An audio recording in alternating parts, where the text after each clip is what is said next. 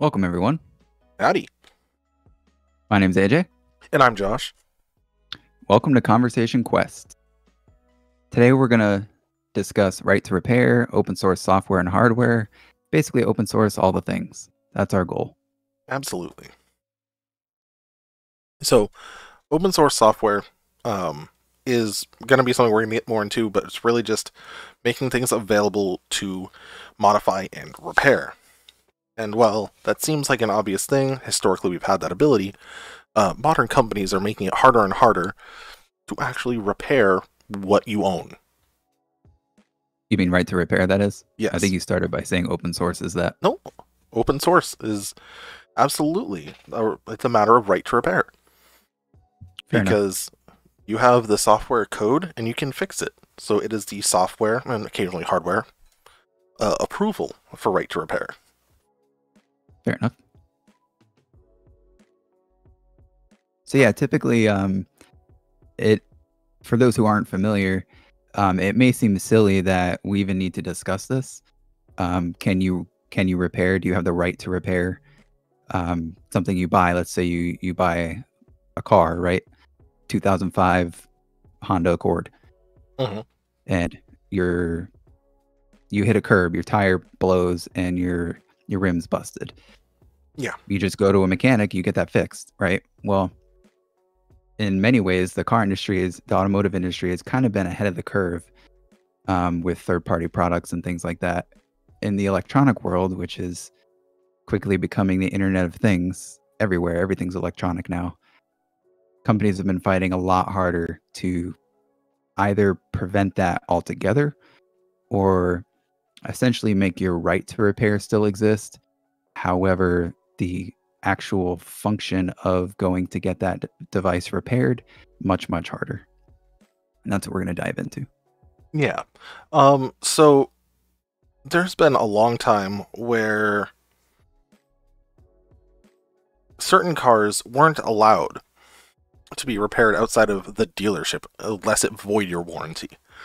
In fact, that changed far more recently than anyone is aware of. The 1990 Clean Air Act required all vehicles built after 1994 to include an onboard computer system to monitor emissions.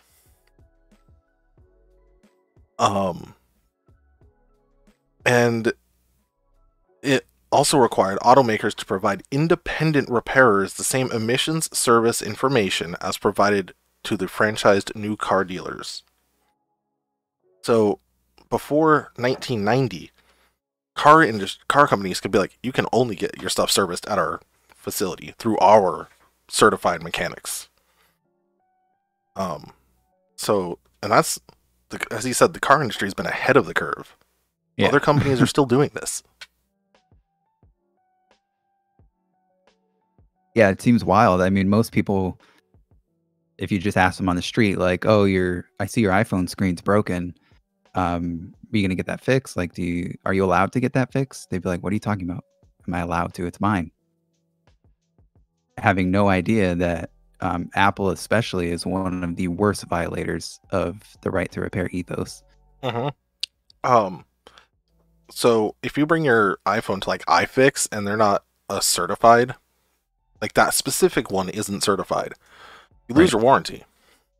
Yeah. Some computer companies like Staples still offers computer like software service. If you bring it to that can void your warranty. Yeah, depending on the manufacturer of that computer, yeah. So, we good? Yeah, we're good. Okay. Yeah, for those who want to follow after this conversation, Louis Rossmann does really good work on explaining this and giving examples. He's on YouTube. Gamers Nexus has done some high quality videos on it. God, what was that guy's name? The Tesla salvager. Are you familiar with him? No. Tell me more. I've been listening to him over the past few days because we've been trying to do this podcast for a couple days, but life happened and I was hurting a lot because of XLH, and I think Josh had one thing come up, but I've been over the past few days digging into Rich Benoit, or Rich Benoit, is his name. He on YouTube, he's Rich Rebuilds, and he for a long time basically exclusively refurbished Teslas. He's recently got into other things, but that's a really good follow. He started out he really wanted a Tesla once he got in one and was able to drive one, but he couldn't afford it. So he found like auction sites. He spent like $15,000 on a Tesla that was in a huge flood. The water came all the way up to almost the driver's neck. Oof. And they totaled the car because of that. So he bought that car and he couldn't get anybody to look at it. And he called Tesla thinking like, oh, I'll just buy the motor, and I'm a gearhead, I'm a wrench head. I'll buy the motor, I'll buy the battery from Tesla, and I'll do it myself. And Tesla kind of laughed at him and said, no, absolutely not. You're going to kill yourself. We're not giving you this. And that's kind of what started his journey down that road. He eventually got that rebuilt, and as far as I know, still has it and still drives it. And it cost him total, like, I think it was like 40 grand. And it was a Model S, so it was like $100,000 car new. Yeah. Anybody else you can think of? Going back to Apple, one of the things, now this is kind of why the right to repair is so important. So proprietary parts make it hard to repair certain things, obviously. However, a lot of companies use it as a way of pushing new product. Sure. And as you mentioned before, Apple's one of the big ones. One thing that, so the right to repair, as I said, voids your warranty, and they'll make it so you can't necessarily get aftermarket parts. Like, they probably won't confiscate your stuff, but you're still in a position wherein you kind of can't use the product. So, one of the things that they do is they also aggressively void warranty over certain uses. Yeah. So the right to repair outside of their. Sorry, go ahead. Well, for example, as early as 2009, if you smoked around your Apple products, it voided the warranty. I did not know about that one. Yep. So, and that's one of those things that, like, the right to repair, say I work for, this little company doing repairs. Apple's making their money selling new iPhones. Yeah. And Macs. So you bring in your PC for me to repair it. I'm a Mac certified repair station, but I'm also not aware that you've been smoking. They're going to do the test and be like, oh no, you smoked around it, voided warranty, we're not going to cover it. Saving them money. So, me being a smaller, company, I can't do those tests. Right. So, and that's part of the whole thing why they're trying to protect the right to repair as a bad thing. You shouldn't have it. It's their product. Yeah. They're I have some notes here too.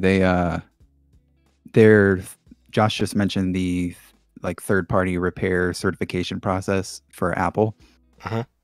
One of the requirements for that is you have to agree to unsolicited and unknown inspections of your inventory to make sure that you have nothing that Apple deems as uncertified or uncertifiable, unqualified, competitive in any way, basically. And let's say that Josh and I were to open a store and we went through the process, it's probably a couple $1,000s, I'm not sure, to get certified. If we did that and we were certified, but then let's say, 2 years from now or something like that, we decided, you know what, screw this program, we don't want any part of it anymore, we're done doing it. In that agreement that we initially signed, as it's written, as I understand it, you have to agree to those inspections for up to 5 years after you leave the program. So imagine like any other circumstance where somebody like some legal team would say that that's okay, right? You bought your car from Honda, you paid it off. It's not a lease or anything like that. But then Honda shows up at your doorstep 4 years later and says, we need to go in your garage and make sure you don't have any parts from, Rock Auto or something like that we didn't certify. Yeah. It's absurd. Absolutely. And I understand the concern, and this is how they get away with it. They say that they have a legitimate concern that users will put in subpar quality components that can damage the product further. Sure. So they can't warranty those, which is a legitimate concern. Mm-hmm. I was telling AJ, there was a YouTuber who blew 6 cameras, I think, using aftermarket batteries. Now we're talking like Sony, A3 series or A2 series. Mm-hmm. Like they're higher end cameras. Right. $1,500 video setup. So there is a genuine concern, and there's also a safety concern because, like, especially with cars, you put in an aftermarket part that's, sub quality, it can lead to people being hurt. So, and they lean on this saying it's a public safety concern. Mm-hmm. And yeah, sure, cars, maybe, but I think that winds up just being a matter of the liability for the parts person. Not a warranty issue. Yeah, it'd be the person who installed that. That's part of your, as a business, your liability insurance, and or who manufactured that, cheap component. Yeah. Yeah, if you bought it from like Panasonic versus AliExpress. Wish. Some no-name company on Wish or AliExpress. Yeah. And those companies should have those some protections against that kind of stuff. If you open the device and you pour coffee all over it and it's an electronic device and you did that while it was plugged in and you did it on purpose and you took out the caps and you put in some AliExpress special caps and you weren't able to do it and you tore the traces off the board and you sent that back and tried to get Apple to pay for 100% of that and everything. Yeah, obviously. It's a completely different story. Yeah. Yeah. But the right to repair really just applies to, people at, independently certified facilities, largely. Mm-hmm. But also, we should be able to fix our stuff. And I think there definitely needs to be a line that can be walked. Sure. And I think in stuff like that, modularity and making it so that things like, the screen can be replaced. Because that should be an easy fix. I've seen people do it tons of times. I've done it on my own, yeah. Yeah, it's not a difficult fix. Yeah, and in many cases it's not. Some cases, the manufacturer specifically makes it really difficult and they require proprietary tools. And then a place like You Break iFix or something like that, some small repair shop may have those tools, but the average individual is not going to have those. No. But like I replaced the screen in my LG G5. I replaced the screen. I think I replaced the screen in one other device, one other phone. But I mean, I took that risk. That phone I bought off of Swappo, which is like a third party, gently used thing. So there was no warranty on that anyway. But like my YouTube channel, Makes and Mods, is built around repairing and refurbishing video game consoles and like making other things. But that's a huge thing. Those warranty void if removed stickers. I don't know if I have anything around me that I could show you. But basically on any electronic device or anything else, you've probably seen one. Yeah, the warranty void if removed. Yeah. Usually hides a screw or something like that. Or it's a roll of essentially a tape along a seam that's like, hey, you do this. And yeah, or on like on consoles, for example, on the PS3, there's a sticker that once you peel it, it says void. Yeah, it just leaves it stuck to the body. But before that, it doesn't say void. Yeah. Those kind of stickers have actually been determined illegal since the 70s, under the Magnuson-Moss Warranty Act. Yeah. So simply opening your product is not supposed to void the warranty, but most people don't know that. So companies use that to say, oh, the warranty sticker's broken, even if it happened in transit or you dropped it and you dropped it on a rock or something. We don't have to service your product. And then it's your word against Apple's. Who do you think is going to win that? Yeah, and then you also have like weird things that bind to the software, and then the software binds to the hardware, which is what like Apple does. So like in agreeing to their iOS terms, which you have to agree to use the software, it also means you're agreeing to use the hardware, and by violating the software terms, they can seize the hardware, and vice versa. Yeah, Tesla's basically becoming more and more like Apple as time goes on. It's really unfortunate because I'm a huge fan of the idea of the Teslas. I'm a huge fan of. I think they look really good. Full disclosure, I'm invested in the company. By no means is it a lot, but I do have some shares. I'm a big fan of Elon Musk and what he's doing in many ways. However, specifically because of those reasons, in fact, I should be one of the people that's saying like this is wrong. And one of the things they'll do, which that Rich Rebuilds guy talks about, is there are chips in there, and they can see essentially wherever the car goes at any time, what's been open, all that kind of stuff. And if there's a specific sensor that goes off, and Tesla sees that, they'll blacklist your VIN number.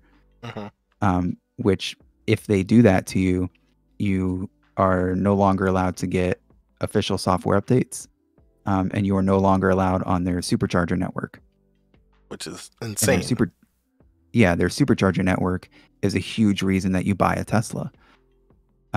So what he had to do is he had to find like a white hat hacker, essentially, to install some third-party software, and he's able to get the updates and still able to use the superchargers. Simone Yates on YouTube. Have you seen her Truckla? No. So Simone Yates is, I think she was initially part of one of those like Adam Savage show type things, like Mythbusters or something. I can't remember, but she bought a Model 3 and she had this wild idea to turn it into a truck.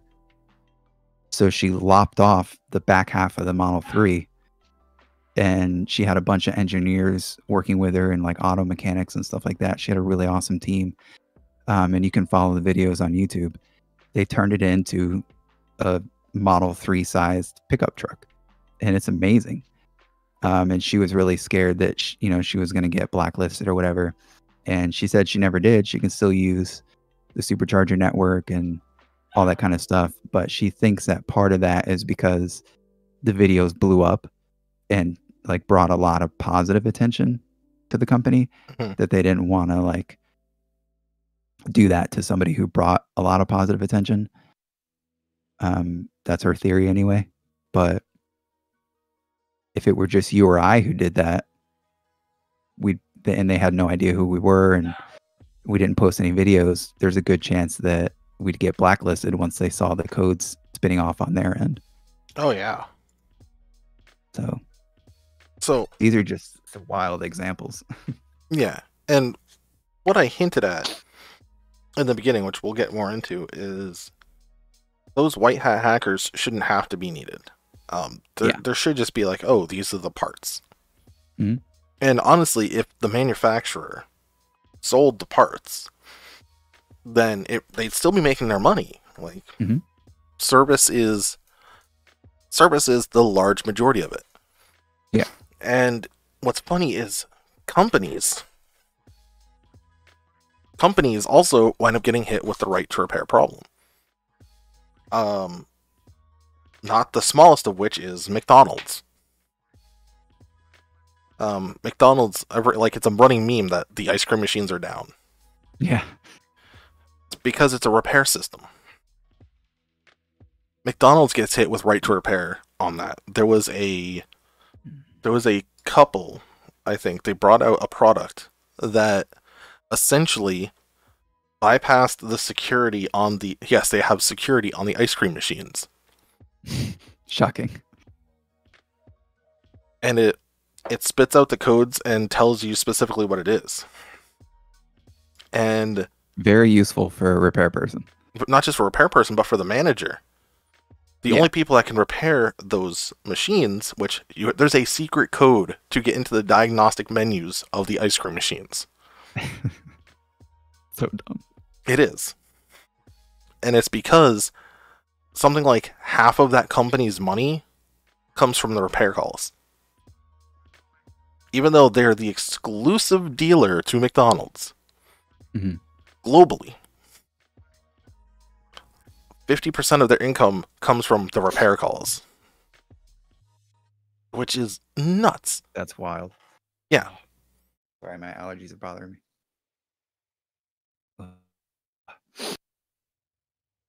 That's wild.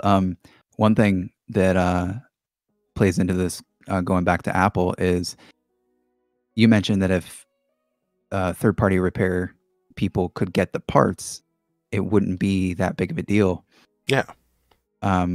Apple is one of the companies who enforces it the most, where they will go to a company, not, I'm just going to use this company as an example because most people may be familiar with it if they're familiar with semiconductor companies, but Taiwan Semiconductor is one of the biggest semiconductor companies. Apple will go to a company like that who they buy products from, and they'll say, look, we want to buy $50 million of this one piece, or 50 million pieces of this one piece. But if we do this, you cannot sell it to anybody else. Yeah.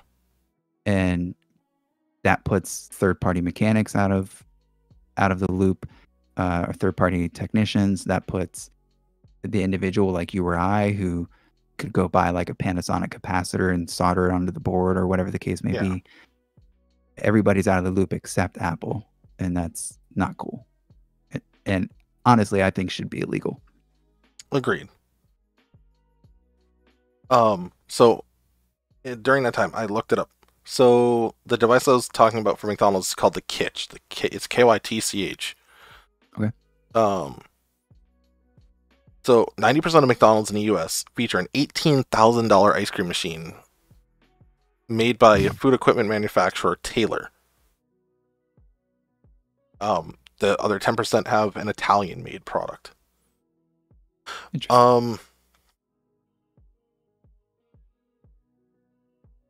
About 85% of the franchises are independently owned and operated, which means someone is paying McDonald's fee to sell its products under its brand name.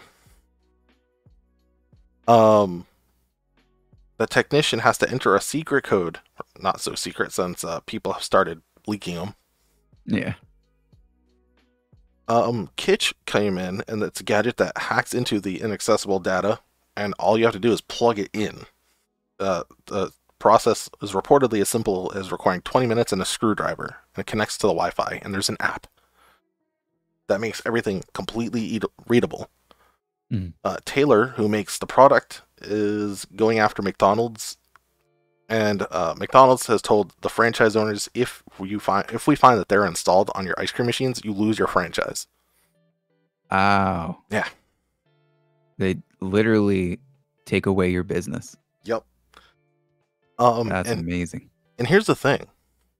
A lot of the time, now they just need to be inspected and cleaned every 6 months. Yeah. But like most things. Like most things. Maintenance.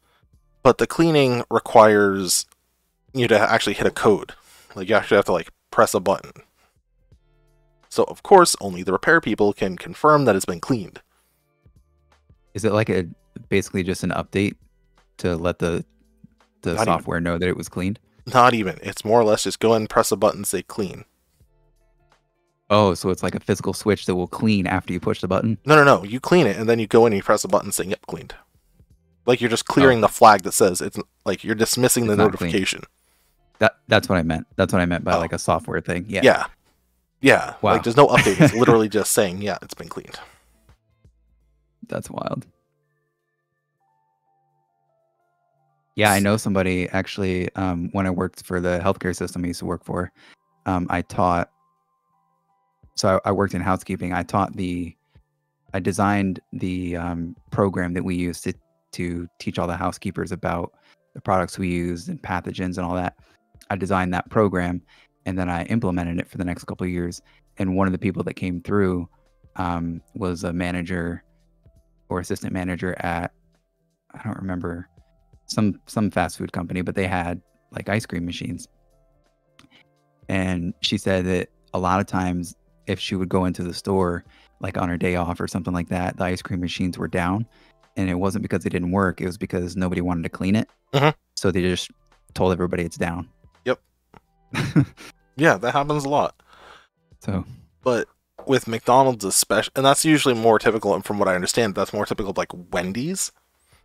Due to the nature of their machine, cleaning it is a little bit more involved. And certain like the generic like soft serve ice cream machines are a pain to disassemble and clean. But McDonald's one is relatively easy. Because from what I understand, because theirs actually keeps everything in chilled storage, so you don't need to clean it out every night. Nice. So just like your freezer, it'll keep your ice cream fresh for a long time. And since it's a soft serve base, as long as it's running, it's not going to develop like ice crystals or anything. So arguably, it can keep your ice cream fresher longer. So like it's a good system. And does it justify the 18 grand over the lifetime of the machine? Probably. With spoilage and having to throw out like, oh, this ice cream has crystals in it from it being frostbit. Yeah, people are going to be pissed about that. But and sorry, go ahead. Service-wise, like that's an insane amount of money to make from service.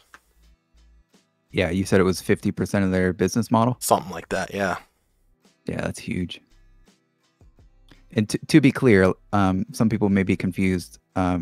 Like you and I both agree that a huge company like that, arguably a monopoly in the case of Apple with certain pieces and things like that, or Microsoft or whatever, these super large multi-trillion-dollar or multi-hundreds of billion-dollar companies, they shouldn't be allowed to like dictate who can get all of their parts in the repair world. To be clear, I'm not saying that Apple or Tesla or Microsoft or whoever has to open all of their code to everybody, and anybody can just use their code however they want, and they have to tell everybody every single piece of every single software and hardware device, and everybody has to 100% be able to replicate and all that kind of stuff. That's not what I'm arguing. And I've never heard anybody in sort of the right to repair movement argue that. We're just arguing for more openness on things like physical or even software repair. Like I know you've been involved in development in many things. On the software side, by no means am I a developer or anything like that, but I'm a big fan of tinkering, and I always have been. So I've put third-party software on my consoles. I've put third-party software on my phones. And, you know, that's one reason why I don't buy Samsung products, is because they lock that out hardcore on all their devices. Tabby, my wife, we bought her a tablet for work, and it was over $1,000 for this tablet, right? And you cannot, for whatever reason, right click. There's like, they remove the right click feature in their software. I thought it was a glitch or something. I thought I was just like being dumb or whatever. I went on the internet. I did as much research as I thought reasonable at the time. And user after user after user, technician after technician kept saying it's just not available in their software. So something as simple as that, if you were able to put a third-party ROM on, you could fix. and Yeah. I've done so on other devices, other phones, and things like that. Mhm. That's absurd. Like, Oh, we paid over $1,000 for this device, and she's a huge Samsung fan, and she was like, she has to find some stupid workaround because they literally, like, removed a feature most people use. yeah. And that's the thing is like, as I mentioned a while back with like the having to hold certain companies responsible, like Rockstar and Bethesda for Mhm, re-releasing broken games without fixing it. mhm. I think we kind of start need to hold these companies responsible for taking away features that like we use. Yeah. Just be Like, vocal about it, you know? yep, removing the headphone port on your Apple phones was kind of Mhm. dumb. Like that, why would Yeah, you do? And everyone hated them for it. Granted, most of us now don't plug in headphones; we use earbuds. But at the right. same time, a lot of people can't. Yeah, And or if you have kids, and you wanna buy them a $10 or $20 set of Skull candies, yeah, and they're a kid, so they're gonna wreck it in a week. and you can't use just regular earbuds because they'll lose it by the end of the Yeah. day. Like, you should be able to do that. Yeah. And that's kind of where we're leading to on the other half of the subject is open source. Mhm. On the other end is open source technology, and what that means is that the hardware or software, depending on what we're talking about, uh, is documented and it is available and it's all explained in some way, Yeah. shape, or form. Um, One thing that used to be the case on a lot of things, like back to the cars, Chiltons, they used to have car repair manuals. Oh, okay, yeah, Yeah, I have heard of that. and you could just go buy the repair manual, and all the parts would be itemized, and you could be like, "Oh, this is the problem. Check this, and this is how to do it." Mm, Um, and then like guitar amplifiers were the same way, and radios and TVs. Like you'd bring it to a repair guy, and he'd know just okay, the circuit does this, or the circuit does this. Just replace, this cap or this tube, and you're back in business. mhm,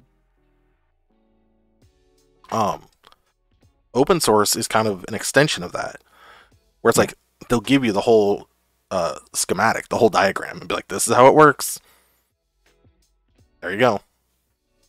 yeah, Um, and that for those who don't know, that's not something that, like, Sony will say, "Oh, here you go, third party, repair person or tech enthusiast. yeah, Um, you can just come to us, and here's all of our documentation." A lot of times, it's enthusiasts who are just like, "Look, there's no documentation. I'm gonna back engineer this." yeah. And certain companies still do it. Yeah. Especially with like analog, like audio video gear. Behringer has a line mixer, and they have the schematic right on top of them or right underneath the mixer. Certain amp companies, like they show off their amp schematic on the thing, on the That's website, awesome. on the manuals, on everything. They still own the patent on that schematic and what that Mhm, schematic builds, mhm. but it's just publicly available, so you can be like, oh yeah, you can fix that. Go fix it.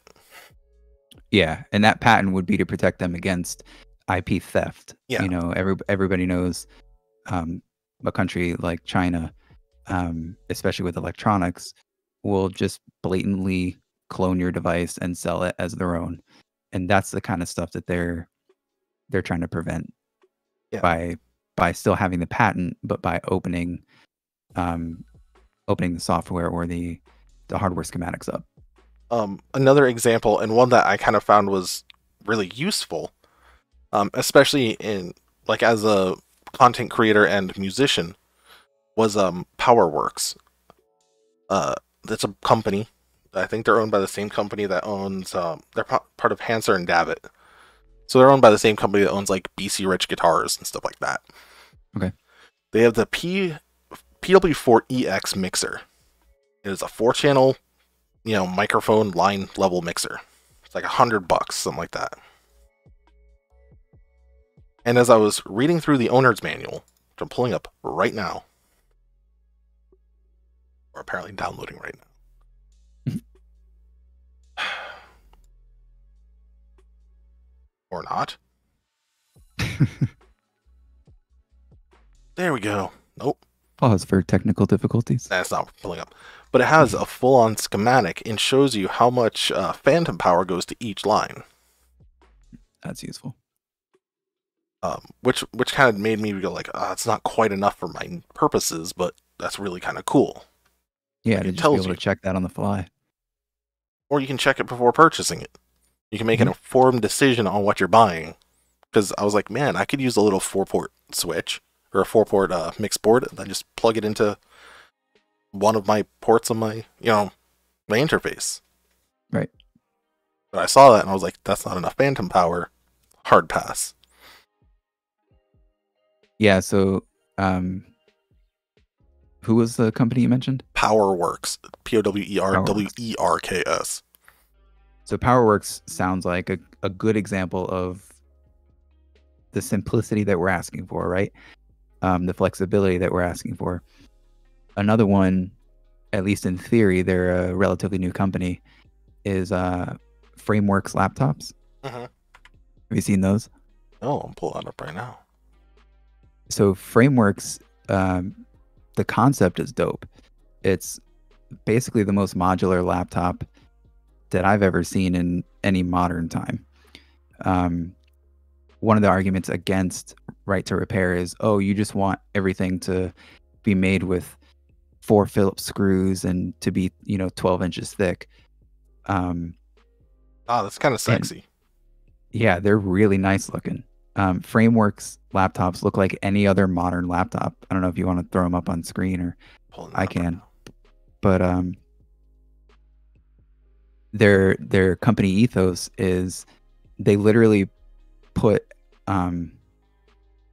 QR codes on most of the pieces inside the laptop. So you can scan the QR code and it gives you instructions on what the piece is, the part number, even how to replace it. They ship the laptop with a screwdriver that they make. The one end is a spudger, like a plastic spudger. The other end, I think it's an interchangeable bit end, which is like a 1/4-inch shank, so that you can take it apart and service it. And of course, they have warranty service and all that. So if you don't want to do that, you don't have to. And they're committing to a certain amount of time for hardware support and software support and things like that. I'm gonna toss it up on the screen right now. Awesome. So that's you can go on their website. Yeah, there you go. See all those QR codes? So you have like the battery, the Wi-Fi card, the hard drive, slot, bunch of different areas. And even the bezels around the screen, it's just magnetic. So you just pop it off and you can buy a different color one and pop it on there. They've also committed to essentially open source as much as, they think is reasonable. Yeah. So such that somebody with a 3D printer could print, like let's say the laptop isn't working for you anymore for the productivity you need to do for your business, but you don't want to throw it away. You can pull out the motherboard, take a 3D printer, build a 3D printed case, stick the motherboard in there, and still get a socketable processor for them or something like that. That's awesome. To have like your own, gaming console that now you bought a new chip, a new motherboard or a new CPU from Frameworks, but you don't need the old one. So they're a great example of that. I know Fairphone is supposed to be like reasonably modular, but they're more on the software side from what I understand. Yeah. Who are some other ones? There's a lot of it. One example that I can remember off the top of my head is, so many years ago at this point, there was a product called the Raspberry Pi, and it was an affordable computer. A lot of people were like, oh, it's going to run Linux. How open source are we talking here? Is it open source hardware? And they're like, as much as we can. Certain parts of it aren't, like the Broadcom chip. Mm. So another company,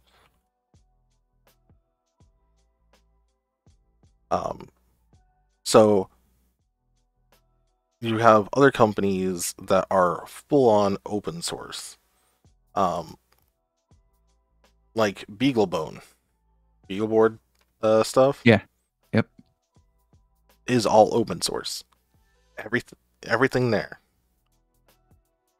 from the chip and how the chip operates, all the instructions and how essentially a diagram of what is on the chip, all the way through all the stuff is available publicly. Just go buy it if you wanted. You could make, if you had the ability and the hardware to manufacture, you could make a BeagleBone. Hmm. Yeah, that's another company I forgot about, but yeah, that's fantastic. And these companies are proving that this business model is one that will work, Mm-hmm. right? It's currently working. There's been companies like this for ages. Um, so a lot of the arguments against right to repair, like the safety argument we already discussed, and the sort of thickness and like Phillips screws to open kind of arguments. Yeah, Um, it's going to be a lower, clunkier version. yeah. Um, they're just they're either made by people who don't really understand the effects of this, or maybe people who are not tinkerers themselves, or they're made oftentimes by the companies to try and keep market share. They're just not made in good faith. Yeah. And there is something to be said because, like, software is another place open source is really taking off because you don't need to move a physical product. Like, Right. at least with closed source hardware, you can justify like, oh, there's a thing that I have to make that's physical, and if other people knock it off, then it costs me money. Mhm. But software, one copy or a billion copies, it's going to cost the same thing, arguably. Yeah, outside of like storage space. And electricity, yeah. But I mean, Yeah. if I sell one copy, it saves me, I sell one copy of my program, my app. Mhm. It's all the storage space is on everyone else's computer as they download it. Right. It doesn't Yep. cost me any more storage space. Right. You're just duplicating from that one file, Exactly. essentially. Yeah. So people are like, well, how are these companies that do open source stuff making money? They're just charities, right? Well, no. Like you have Red Hat, who makes a ton of money in corporate stuff, not only by making third-party apps, Mhm. like their software suites for office and production and network control, but also in training and education. Mhm. And I think that's really important to remember is you can make a profitable enterprise off of selling stuff like this. Yeah, for sure. Don't they make a distro too? Yeah. Red Hat Linux Yeah. it's you actually pay for a license. It's free to download, but Mhm. for support, you have a license, and it's one of the best corporate Linux distributions you can use. They also own the free Fedora Oh, okay. project. So I didn't know that. yeah, they own Fedora. Nice.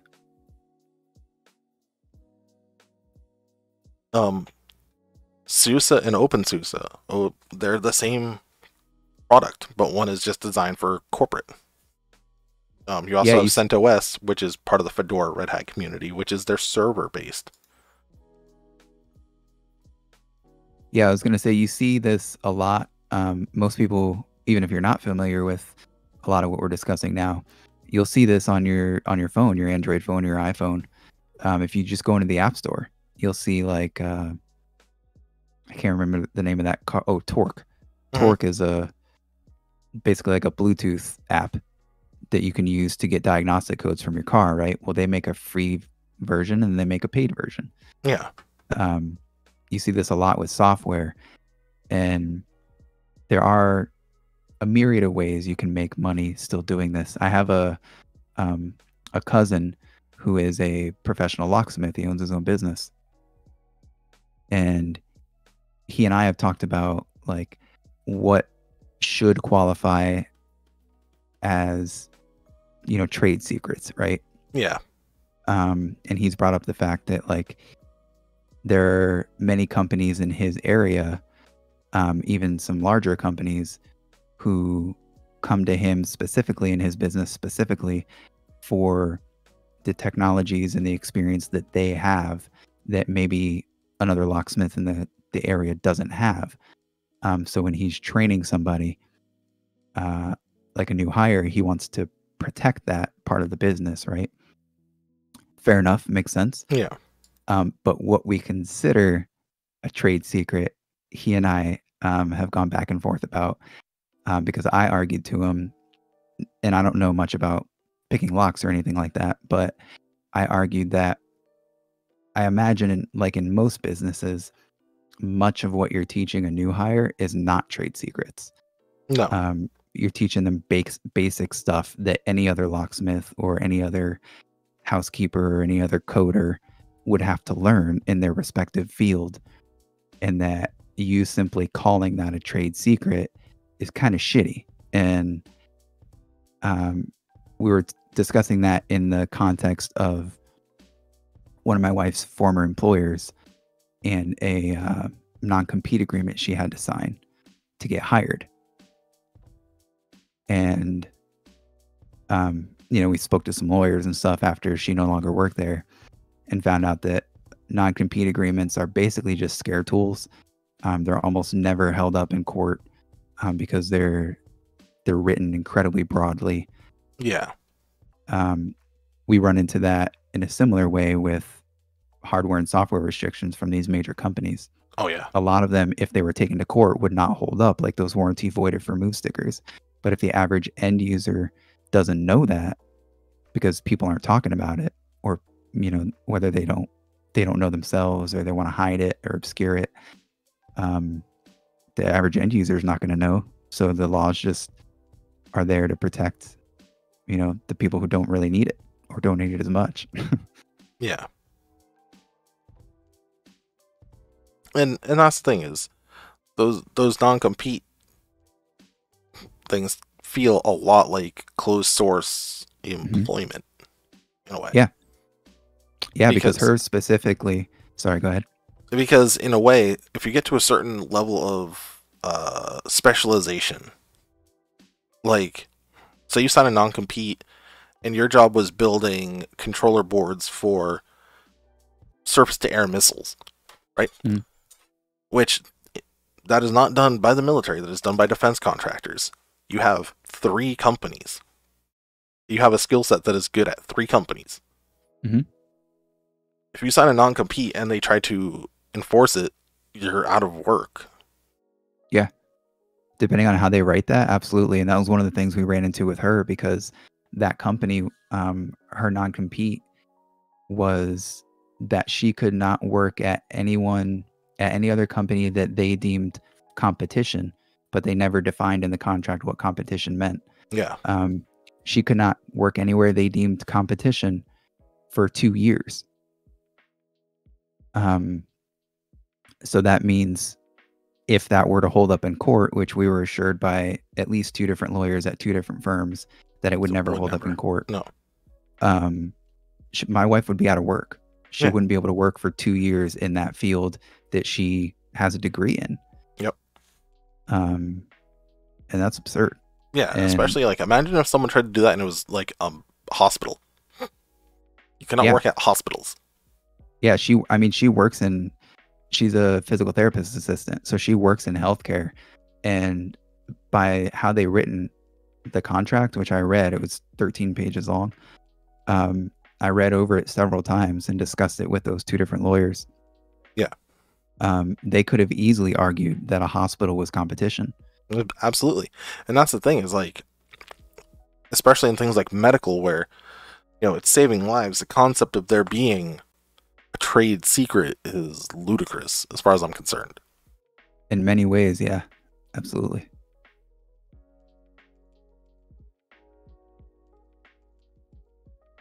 But yeah. Another thing I just thought of, going back to Apple, one of the most popular tech tubers on YouTube is Linus Tech Tips. Typically does like PC related stuff. He had a video series. I think there was 3 videos in the series a couple years back where he had one of the Mac desktops, one of the all-in-ones, and something on it broke. Now it's been a while since I watched it, but he contacted Apple to get it repaired, and they refused to repair it. And it wasn't like a I think he dropped it. I think it was a screen, and he broke the screen. And he was upfront about it. He wasn't trying to hide anything. It's all documented. They initially, I think it was, they said they would repair it, but they didn't have the parts at the time. So he went looking for the parts, and he was able to find the parts online. And he's like, look, I can get the parts in a day or whatever it was. Could I bring you the parts? They said no, because they weren't purchased from an Apple certified place. Yep. Then eventually they refused to fix it at all, whether they were able to get the parts or not. And they told him at one point that the repair would be like $3,000 or $4,000, something crazy, when the parts that he was looking to buy were like $1,000 at most, something like that. A new one, buying a brand new version of that was less than their repair charge. And I think he eventually repaired it himself, or somebody on the team repaired it. But that's even a huge YouTuber who was like, I don't remember initially if he was like trying to be undercover and like not throw his name around, but he eventually made the videos and got publicity. And I mean, as far as I know, nothing in their business model, in Apple's business model, has changed. Oh no, and they won't. And that's the thing, is until more open solutions come to market, they're not going to. And until those open solutions can compete in such a way that it breaks the hold that the consumer has, the brand loyalty, then yeah, part of it is legislation is really hard to pass, because a lot of the legislators, like if you watch any of the people who've gone to testify on right to repair, I believe Louis Rossmann is one of them. The people are completely lost. Like, these are 50, 60, 70-year-old people who are like, so my app on my phone, if I get my new phone, my app's not there. Can you fix that? You know, like, these are the type of responses they have. They have no idea how any of this works. And obviously a lot of them are paid by some of these major corporations to lobby against such bills. Yeah. But they don't even understand how this stuff works. And those are the people making the laws.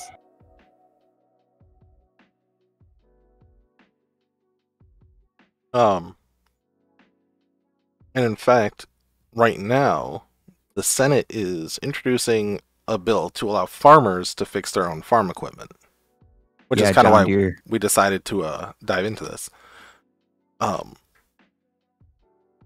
Because as weird as it sounds, the farming industry has actually gotten a lot less more towards the open source, whereas like software has been adapting and taking on open source stuff, and like, oh, we don't need closed source solutions. And phones, we're getting open source phones and, you know, electronics.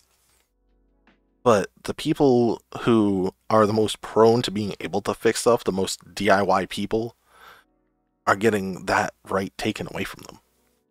Yeah. Like, I don't want to say conservative, but the most traditional, the most self-sufficient, the backwoodziest kind of people are the ones that, you know, have that motive to be like, I'm going to just fix it. And how they're not being able to. Yeah. I mean, think about it. If you're a farmer, right, and whether you're a large farmer or a small farmer is kind of irrelevant. But let's say you have a tractor, and a lot of farmers, their business may make what seems like a lot of money, but a lot of that's gross. And what they're actually netting to the bottom line is not a lot of money. And they can't afford to have, if you're out in some rural location, they can't afford to have this huge. I mean, some of these John Deere tractors, and I'm sure some other brands, John Deere just Oh happens yeah, to be one of the most popular. Ferrari makes tractors. They're business building size. Like some of these things are ginormous. So you got to pay to get it towed, and you may have to pay to get it towed an hour, and then maybe they don't have the part. So now you got to wait 2 weeks or 3 weeks to get the part, and then a week to get it repaired, and then towed another hour back to your house. You're Yeah, talking thousands and thousands of dollars just to fix the stupid thing. And then that's however many days you can't run your business the same way you were running it before. So you're losing money then. And that's specifically done by a company like John Deere on purpose to lock you out. Um, I was listening to, I think it was, yeah, it was an MKBHD podcast about right to repair. And specifically about John Deere tractors and things like that. And a lot of their tractors have self-service. So if there's an error code that the tractor picks up on, it'll send that error code to John Deere. yeah, So you may not even know because you're riding the thing along, doing whatever you're doing, or maybe you're taking a break. John Deere knows about the code before you do. And it's not even something that you could prevent. You couldn't even say like, because a lot of the codes will completely stop the tractor from running. So you can't even say like, you know what, I'm going to take the risk. I bought this thing. I really need to get this done today. If I just ignore it like a check engine light in a car, yeah, it'll be okay. No, in a lot of situations, you can't do that because once that code is triggered, it shuts off the tractor and you can't restart it until that code is cleared. yeah, absolutely. Now earlier I mentioned the 1990 thing that made it so that there was a little bit more transparency in what was available to like garages. However, that only made that available. They could still be like warranty refused. Like there Yeah. was still a lot of stuff that could go wrong. It was only in 2012 where they overcame that hurdle and were like, no, you cannot void their warranty if they go to a licensed mechanic. Like, no. In 2012. 2012. 10 years ago. That's absurd. And here's the thing. That only applies to cars and trucks. And I believe only consumer cars and trucks. So tractors, which is why the farmers are having this problem, tractors don't see that. Incubators that they use to help bring their chickens to life don't see that. So, Yeah. it's a whole problem that's still going on. Yeah, you mentioned we discussed a little bit earlier the healthcare sector. I worked in healthcare for 13 years, so when I hear incubator, I immediately think of the babies that I saw in NICU. incubators. Yeah. Yeah, NICU, which I worked in on and off many times. And I mean, a lot of these babies in the NICU were born to drug addicted mothers and would not survive outside of the NICU for a certain period of time, or they have some super rare genetic disorder and would not survive outside of that incubator for a certain period of time, right?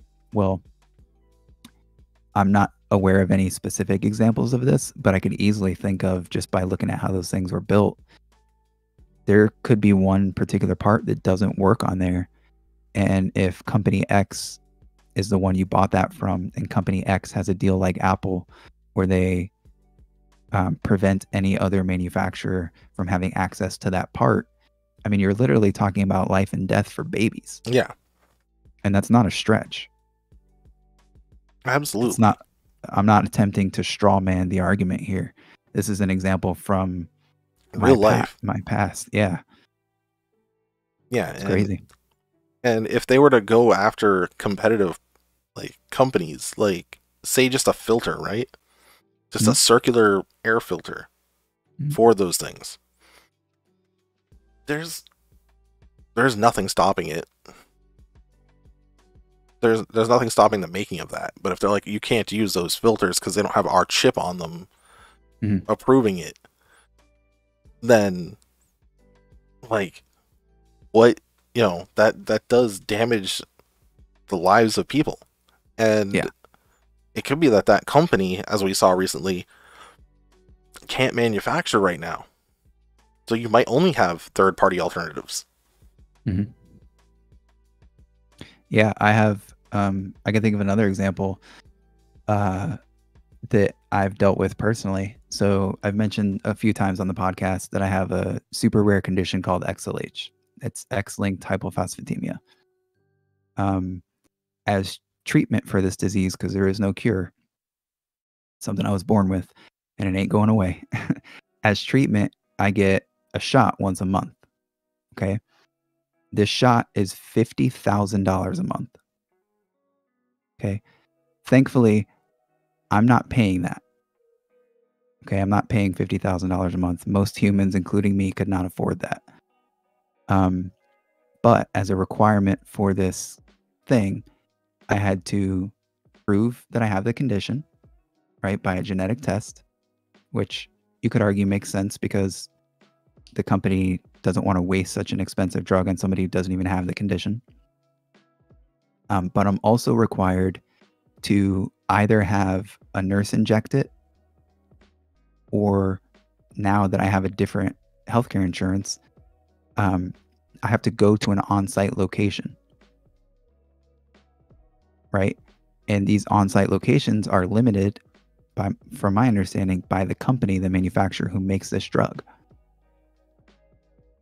So where I live, thankfully, there's one close by. But what if there weren't? Right? What if I Yeah. lived in a super rural location? This drug that is only allowed to be shipped through certain pharmacies. Last I heard was like 4 or 5 different pharmacies. Nobody else is allowed to deal with this drug. Thankfully, if I go without this drug, it's not life threatening. Um, it causes me a lot more pain, but I'm not going to die from it. Um, now imagine a drug like insulin, right? Or a drug, um, some I don't know, some drug for the heart or something like that. Imagine if that, like, that you hear horror stories all the time of people who don't have access to that medication for some stupid reason. The insurance didn't want to cover it, or the drug manufacturer, like in my case, will only ship it through certain pharmacies. What if that pharmacy's closed? Yeah. Like it goes from trivial stuff to like, oh, you have to be, trivial. You have to be without your phone for a day, all the way to like, you can't live anymore because you can't achieve this medication, or you can't reach this medication.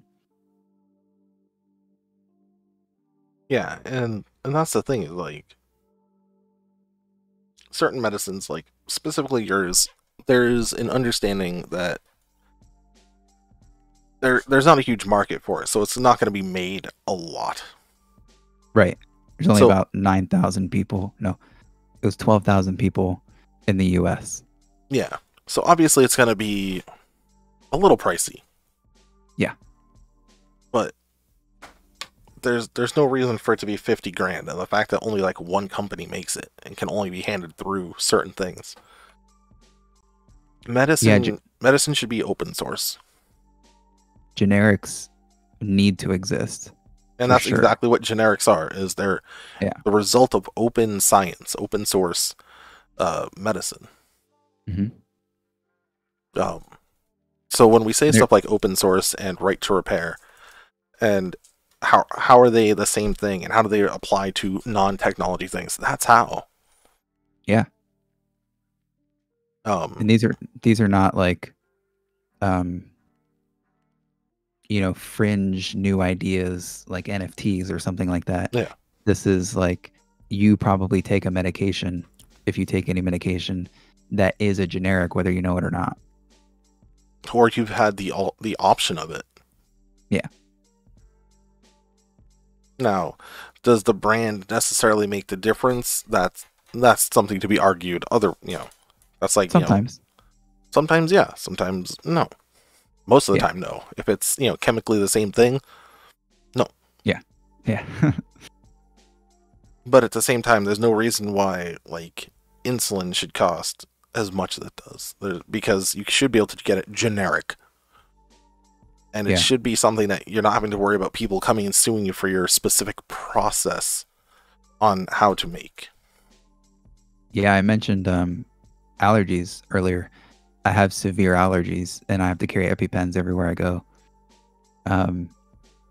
EpiPens, if you've ever tried to get one, are typically hundreds of dollars, if not more, per pen, and they're only one-time use. And they expire shockingly fast. Yeah, it's a couple months. I think it's like 6 months. But there was a story in the news many years ago at this point of a kid, I believe he was like early 20s, who made insulin, or not insulin, a epinephrine injection for like $3. Yeah. And that's the thing, is like, there's no reason for it to be anything other than... And how does this work with, the right to repair? Because that's what we're doing, is we're repairing our body. Sure. And we have the right to repair our body. And as the IoT grows and technology expands into the future, we're going to have more, like it or not, we're going to have more chips in our bodies. Yep. We're going to have more what you would think of as traditional right to repair parts. Yeah, and you're going to start... Well, not just that, but you're going to start seeing, like, already we have legislation permitting and denying certain procedures. Mm-hmm. Like, not to get political, but like abortion is a medical procedure that you can argue. Sure. Getting less political on that. Women in most states can't get their tubes tied without their husband's permission. That's and that's the thing, is like, as we start to incorporate more and more technology into our body, legislation is going to come up on those parts. Yeah. And while we think it's our body, we get to choose, that's honestly a very very male mindset, because like the last two examples, not everyone has that sort of right. Yeah. And another thing related to that is that's specifically being worked on right now is Elon Musk's neural net chips, that he wants to literally implant a chip in your brain. You think that that's going to have like some wildly open source software that makes, a drastic change from everything else he's done? I mean, he's discussed making Tesla software open source eventually. Yeah, but right now it's Tesla, not. Yeah, I mean, he's opened a lot of, and that's the thing with him, it's a coin flip, because Tesla owns patents that they've opened, they're publicly usable patents. And that's the other thing. You can patent something and still authorize people to use that patented technology. Sure. You just have the right to rescind that. But like their charging stations, it's an open patent. Anyone can go make a Tesla charger. And that's beautiful. And a company could own the patent to making, insulin. And be like, all right, anyone can make this, but if you make it below our standard, or you make it at such a low price point that it becomes suspicious, then we have a right to remove the patent permission. Yeah, and another thing that we're both passionate about is gaming, right? We did a whole episode on gaming, and something I'm sure we're going to talk about in the future. By the way, side note, none of the things we talk about are meant to be like a one and done kind of topic. No. I don't know that we've mentioned that, but yeah, we will certainly revisit things. we've mentioned in the past Nintendo and how, um, you could argue essentially they're the Apple of the gaming world in many ways. They come after hardcore their IPs and um, like PC ports of Mario 64 and things like that. So if a game ships broken, the manufacturer of that game could go after every single video about it, go after every single attempted fix by the community. Mm-hmm. Or what they could do, and what some companies have done in the past, is when they see community members fixing this and improving this and releasing mods and all kinds of stuff, they could hire them. Yep, and Valve Software did that. Yeah, I can't remember the specifics, but they did it relatively recently, like within the last few years, I believe. Oh yeah, everything from Portal, which Portal was just it was a mod that someone made, Yep. to Dota 2. Dota 2 was hired, the team was hired by Valve to make Dota 2 because they made the first Dota. I think there was even a more recent example from them, but yeah, those are two great ones. Oh yeah, they have their hardware stuff. The people they hired for their Steam machines and controllers. They looked at people who were making cool stuff in the communities and were like, "Yeah, we'll do this." That might be what I was thinking of. And that's kind of how to handle it. Mm-hmm. You can look at a community and see people fighting against your product that's going out, or you can see people that are trying to make you have the best product on the market. Yeah. I mean, Nintendo's very protective of their IPs. They don't want like easily accessible versions of Mario, doing inappropriate things with animals, or obviously, carrying Nazi flags or something like that, which I get it, it makes sense, but at the same time, that's not the only thing they're going after. No. And you're never going to get rid of all that anyway, even if you wanted to. So so punishing the few good operators. Yeah. And I think next week we'll probably be going into that more into mods and abandonware and stuff like that. That'd be fun. Because that kind of falls logically into the next step of this is, at what point is it a right to fix, and at what point is it fully transformative, like the thing that was a whole product is now just a component of something greater. Yeah, especially as like system on chips become the norm in more industries. Oh yeah, that BeagleBone I mentioned earlier, they now have one that's designed specific, like an operating system that is open source, that is designed to make your BeagleBone into a handheld console. Like it's a portable console, like a Game Boy. Nice. They call it the Beagle Boy. And the implications of that, and some of the weird legality, and one thing we're definitely going to get into is ROMs, which are virtual versions of physical games, and how Nintendo stole a ROM from the community, which I'm sure you know about that. Yep, and FPGAs and things like that. Yeah, how those are legally allowed and all that. Yep. So I think this is probably a good place to cut it. All right. About an hour 15. Mm-hmm. So if you guys have anything you want to hear us talk about, or you have any input on anything we've talked about, feel free to reach out. All of our stuff will be linked. A lot of it's down below right now. Mm-hmm. Our Facebook, Twitter, and YouTube are right down there. Yep. Our email is going to be put on the bio soon, which we keep putting off, but I don't know why. But we have an email. Yeah, conversationquests@gmail.com. Obviously, here on Twitter or Twitch, it's twitch.tv/conversationquests. Facebook, it's Conversation Quest, and Twitter is Conversating Quest, essentially, and that's again because of the character limit. My personal YouTube channel is Makes and Mods. Come over, hang out. And I'm live here pretty much every day on Twitch over at Sin Schism. So feel free to check me out. I do gaming and just have a chill time with a bunch of cool people. Yeah.